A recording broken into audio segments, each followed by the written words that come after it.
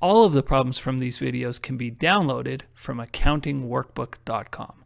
Go to the website, click the PDF link, and you can download a copy of the workbook for yourself. Also on the website, you'll find all of my accounting videos, not just the ones I upload to YouTube. In fact, on the website, there are over 100 extra videos that I haven't uploaded to YouTube. So I do hope you'll check out accountingworkbook.com. Okay, let's get started with the problem.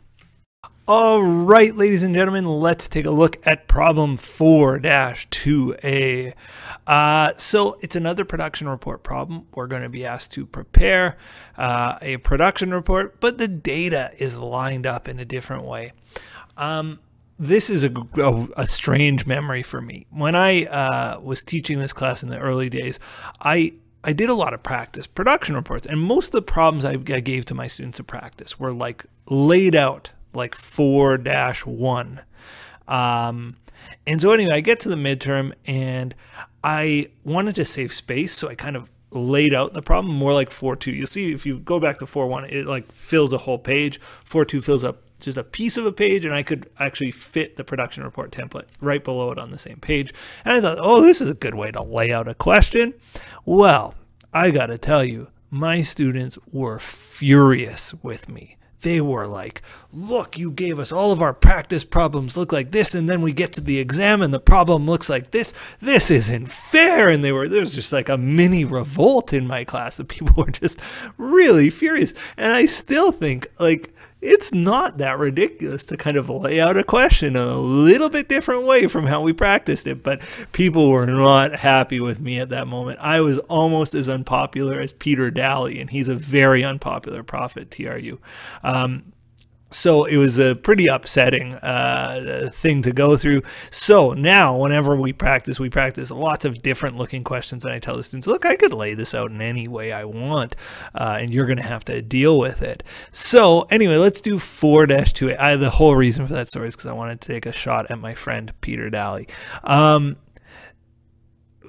Stable platforms manufacture tables. Materials are added at the beginning of the process, and conversion costs are incurred evenly throughout the process.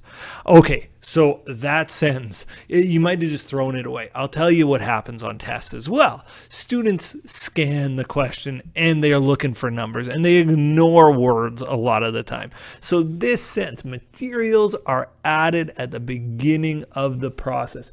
This could not be a more important sentence. Materials are added at the beginning of the process. What does that mean? It means regardless of percentage of completion, materials are 100% complete. So let's say I'm baking a cake, right? I'm baking a cake. I put the cake in the oven and the cake is half finished. It's half baked. At that moment, the cake is 50% complete as to conversion, like the labor and overhead, the heating is 50% done, but the material in the cake is 100% done. You can't start baking a cake without all of the material. You know, it's not like, oh, after the cake is baked, I'm going to crack an egg into it. Like I don't have half the eggs. No, I have 100% of the eggs. I don't have half the sugar. I have 100% of the sugar. So materials are added at the beginning of the process.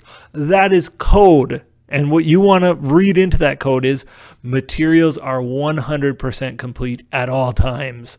As soon as I start working on it, they're 100% complete. Maybe another example of something that one might make where materials are 100% complete. So many things, but the thing I always think of is like an ice sculpture, right? Let's say I'm half finished my ice sculpture. I start cracking away at ice. I'm making an ice sculpture. I start with a big block of ice and I start cracking down. When I'm half done on the conversion, but my material is all there because I need all the ice to begin with. So material is 100% complete. That's all that sentence means. It's an important sentence though for you to understand. I got very passionate there about that one. I'm in a weird mood today. Okay, let's begin. So we're going to start with the name of the company, Stable Platforms.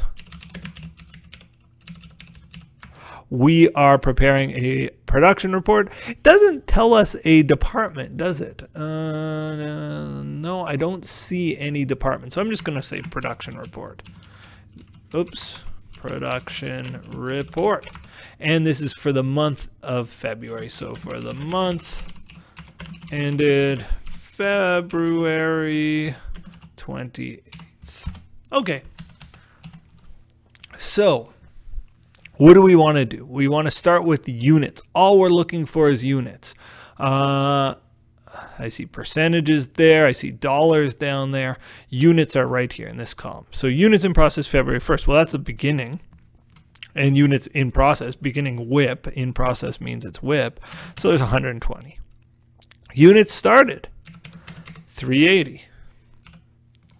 120 plus 380 is 500. Units in process February 20th. That's ending WIP. So that's not completed and transferred out. That's ending WIP. Okay, so look, I had 500 units to account for. I had 120 and in beginning WIP, I started 380. So there's 500 units on the go. My ending WIP is 100. How many units were completed? Gotta be 400, right? I know this total's got to match as well, but it's gotta be 400. Just got to be. So that's what we'll fill in. Completed and transferred out. For equivalent units, we just fill it over, right? It's 100% complete. We wouldn't call it complete if it were not 100% done.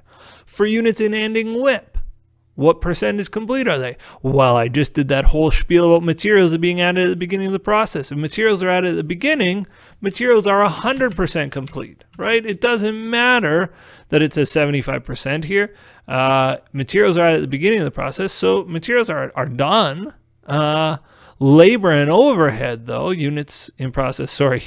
Oh, I almost did my classic error here and looked at a percentage of completion for beginning WIP. No. We want percentage complete for ending WIP. And our ending WIP is 50% done. But that's not 50% for materials. That's 50% for labor and overhead. Again, that sentence, materials are added at the beginning, tells us that materials are 100% complete. Okay, let's add this down. 400 plus 100 is 500. 400 plus 50 is 450. Costs to account for. So now we're looking for dollar amounts, and our beginning WIP data is there. Materials, $1,000. Labor and overhead, 500 plus 750. 1250. Costs added during the month, 4,000 for materials. 300 plus 250 is 2,800 for labor and overhead. Total costs, 1 plus 4 is 5. 1,250 plus 2,800.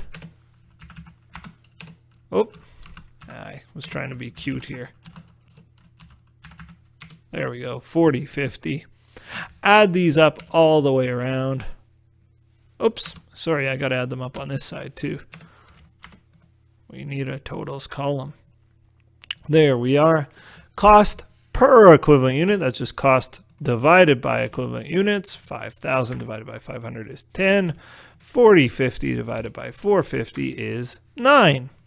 So $10 per equivalent unit of direct material, $9 per conversion equivalent unit. The total cost in this department is $19. Again, the most important number that we will examine.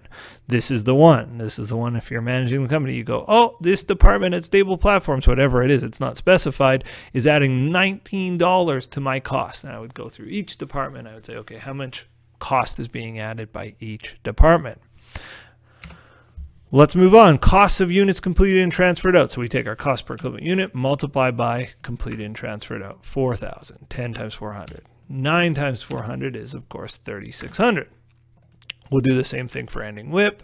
10 times 100 is 1,000. And 9 times 50 is 450. We're going to add all the way around.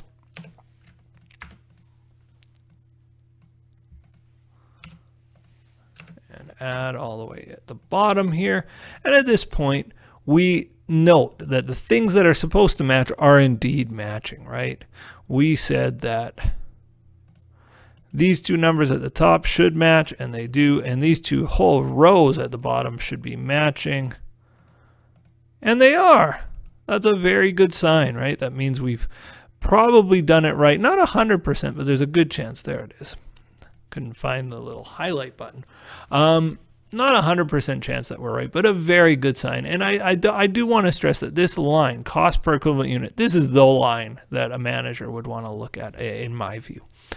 All right, so that's it for this video. I just want to remind you and maybe stick up for profs a little bit. Just because a prof has told you to practice a problem and then they give you a problem on the exam that's similar but doesn't exactly match the one that they've told you to practice, I don't think the prof's a bad guy. I think that's pretty reasonable as long as it's in the ballpark of what you've been working on. Okay, that's it for this video. Stay tuned for the next one.